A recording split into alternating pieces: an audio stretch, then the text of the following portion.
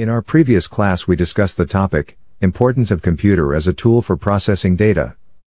In today's class we will learning the topic, device.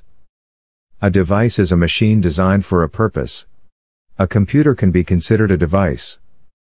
A device is a unit of hardware that is capable of providing input to the essential computer, receiving output or even performing both input and output operation.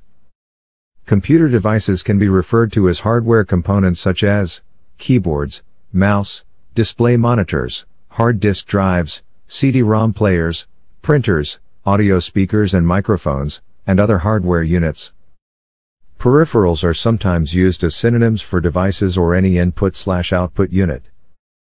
Class of devices. Mechanical devices. A machine is a tool containing one or more parts that uses energy to perform an intended action. Machines are usually powered by mechanical means. An example of mechanical device is a generating set. Electrical device. A device that produces electricity or powered by electricity. Electrical circuit devices have no decision-making capability, example is an electric iron.